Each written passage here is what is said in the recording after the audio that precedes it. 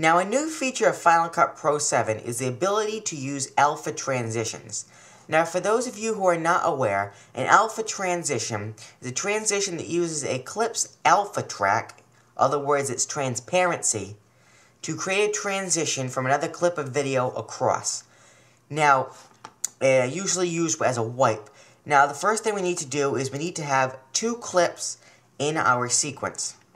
So I got some shots here of New York. I already got these queued up to 5 seconds apiece. We're just going to insert these in.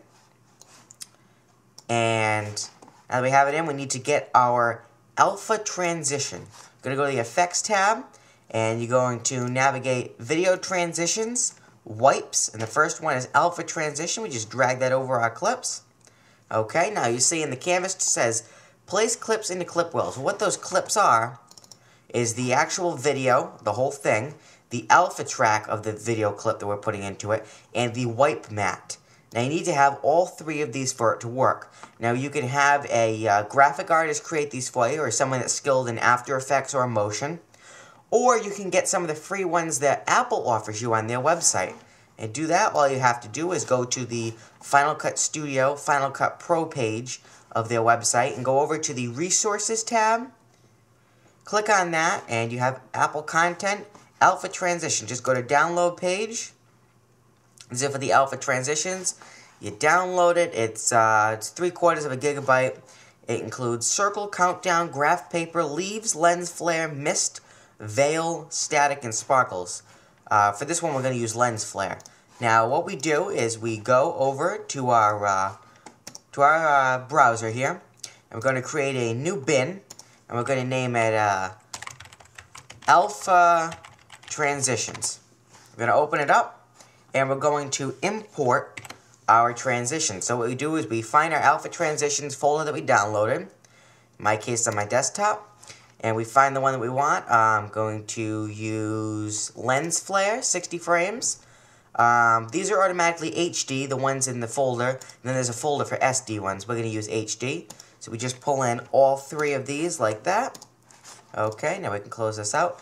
Now if we just expand our bin here, Lens Flare Clip, that's the first one.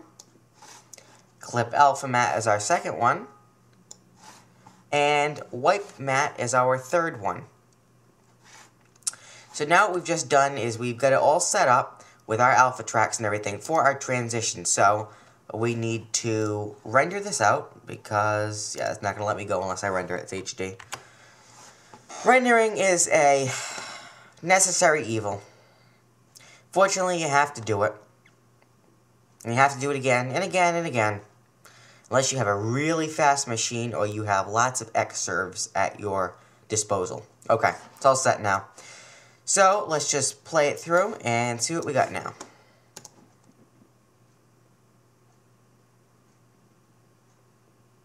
Here it is.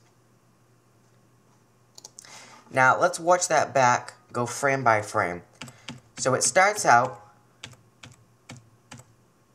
and you see the lens flare comes across, and right as soon as it envelops the screen completely where there's nothing visible anymore, right about there I'd say, is where the clip underneath cuts,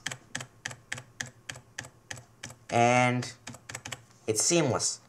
So it just seems like you got a lens flare on the screen, oh, new shot. And that's how easy it is to do alpha transitions in Final Cut Pro 7.